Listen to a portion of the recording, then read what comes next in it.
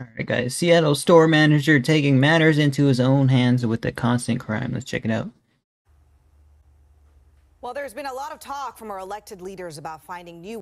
Dude, no, man, don't be doing that. Guys, when I was homeless, I never, like, vandalized a business like this, bro. Ever. I was homeless for, like, almost a year. I never went this wild, bro. He's like, he just wants to get in, like, custody because, I don't know, he just doesn't like being on the outside, I guess. But once you're on the inside, if you don't like being on the outside, it's not something you're gonna enjoy for the most part. Ways to curb crime and put repeat offenders in jail. But as that debate plays Snap, out, bro. one Seattle store manager has had to resort to increasingly drastic measures to keep his business and customers. Look at that, man. Window glass broken everywhere. He's got wood over the door, so somebody broke that. Like, in fact, he tells Fox 13's Matt Markovich that one man in particular has been terrorizing his store for years, and he's got the video to. for years, bro. For years. That's terrible, man. It's such a business loss, bro. Like, how do they not catch this guy? Prove it. Samir Shafi has had it. Look at this. 1, 2, 3, 4. Over 3 wooden thingies over his like thing, bro. And like, if you have the wooden boards up, it's a higher chance you can get your stuff stolen as well, man. At risk to his personal safety, he wanted to share with us what's been happening here at his store on Lake City Way. So right now I'm telling him like he's not allowed in here. This guy knows Samir Shafi's store all too well. Yeah, he knows that my door. Dang, bro, that's always a scary thing when you gotta like kind of kick out an unruly guest at your store. Like, yeah, for sure, for sure. As auto lock from behind the counter. The guy tries to prop open the door to prevent Samir, dressed in orange, from locking him inside until police arrive. The two tussle as the guy tries to steal something. Samir runs behind the counter to grab his bear spray, and then there's an exchange of sprays. I'm not the one who sprays first. He's the one who sprays me what he has in his hand. He chases him out to the gas pump, scaring. Bro, guys, what? They both had spray? I've never seen a spray battle like that. Usually only one had spray. Guys, what kind of spray did the other guy have? And he was just spraying it like super near his face, bro. I'm sure that hurt him a little bit. He just got a full-on face of us. Full-on, bunch of spray. Him out to the gas pump, scaring customers. I'm sure he was like rubbing his eyes for a while after that, right, guys? And most of the time, the customers see something like happening, they just leave and they go. Like that woman right there. Yeah. She just got up and left, right? Yeah, that's a lot. Dude, I would be scared of that as well, bro. I'd be like, snap, bro. Maybe this is the wrong part of town, brother. I'd be out of there. Loss of business, too. The guy comes back 2 hours later, wielding a half-gallon of milk. Samir bear sprays him again. But this time the guy starts to throw rocks, breaking one window. Dude, why does he have it out, bro? He could be doing so much other better things with his life, and he's just harassing business owners. Then takes aim at Samir behind the counter, throwing a rock, breaking a window.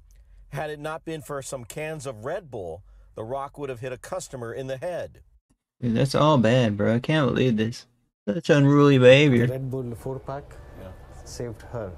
I chase him, he keeps coming back. While surprising, he's been dealing with the same guy for 3 years, he says, and he wonders why the guy is not in jail. Were you just fed up with him? Yeah, fed up and...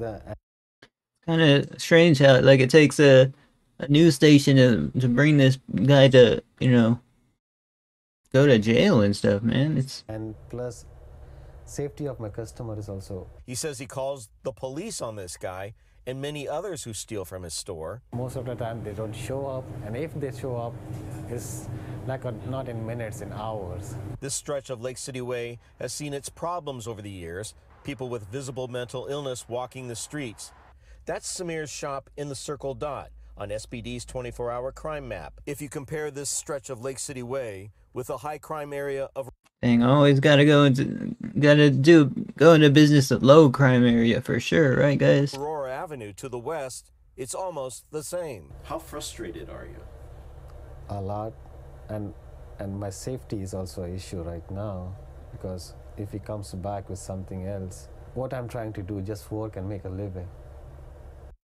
Guys, you know, being homeless, it doesn't help the mental state, bro. Definitely, like, excuse it. It did for me, for sure, guys. That's what I need. A spokesperson for Seattle Police says they are still looking for the suspect and that officers responded within 15 minutes of getting the 911 call. They would not verify previous calls to this store unless we had all the Now there is an update to this, so we'll watch that. Let's read a few comments here. If he does take it into his own hands and sort these weirdos out, watch the police DA and lawyer sternly spring to action and try to prosecute this shop owner. I wouldn't see that happening. I don't know why they would. I mean, the guy had a weapon with him, so hope anyone who acts like this knows their life can be taken at them for the wrong place at the wrong time. So sad and frustrating that this is allowed to happen more these days. Thanks. Alright, guys. Let's watch the second video. They helped capture the suspect, so hey, good detective work. All right, well, last week. If they're going on a national syndication, it seems to help, right? You're right, guys? We told you about a man being accused of terrorizing a Seattle gas station for 3 years. And Oh, snap.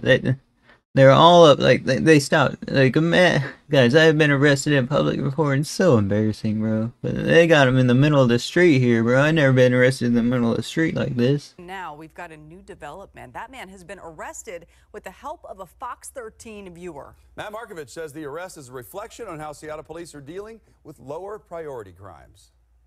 But whenever I chase him, he keeps coming back. Samir Shafi says Maculus Terry. Look at him run away, man. It's like, you know the way you run away, or like if you ever jaywalk before. But don't do that. Don't do that, guys. Because I've been hit by a car while jaywalking, so do not do that. For the last 3 years has been terrorizing the Shell Mini Mart he operates on Lake City Way. Last week he threw rocks, breaking windows, aiming. This guy's just being a menace, bro. At Samir working the cash register. The guy's just trying to operate his business, you know what I mean? Window breaks and the rock nearly hits a customer in the head. Were you just fed up with him? Yeah, fed up, and plus safety of my customer is also. He says he would call police, but police admitted to me the rock throwing is a lower priority call. Interesting how he came with milk, though. Better than a rock, though. He's like, dude, this guy got milk. I'm gonna go out there with the bear spray, you know what I mean? But like, what are you doing, bro? And there are delays. It's better. Like, he was swinging it around like, what was... I guess he didn't want to hurt anyone. That's good. But, milk. In responding, he asked for some help to catch him, and he got it. Seattle police snap. arrest Perry, and it did not. It took 3 of them, but they finally got him, guys. Go smoothly. They found him at like a homeless encampment or something. Hey, bro, Fights off attempts to handcuff them, swearing at officers, possibly breaking one officer's finger. It would not have happened. High five. Hell yeah. Had it not been for Pat Ferris, who saw our story and contacted Samir. I just saw you on TV, and I want you to take my card, and the next time this guy comes around, call me, and I'll come right away. Hey, wait, he'll come right away. Like, what the heck? What do you mean? Like, he's gonna call the police, or is he a police officer? I don't understand. When Samir saw the suspect again, he called 911 and Pat followed him for an hour. He was walking around and terrorizing people at the bus stop, and just random people walking down the street. At one point, he saw officers nearby. And Yeah, he definitely looked like he was done with the homeless life, and he probably wanted to just go to jail or something, right, guys? ran across the street and said he's right around the corner. And they said, we're on another higher This makes me worried if I was like followed when I was homeless, bro. priority call right now.